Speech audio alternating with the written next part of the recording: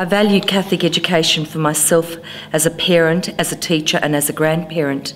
And what shocks me is the fact that that could be jeopardised for some of our families, because the fact that the government may be reducing funding may mean that some families won't have that choice of Catholic schooling for their children.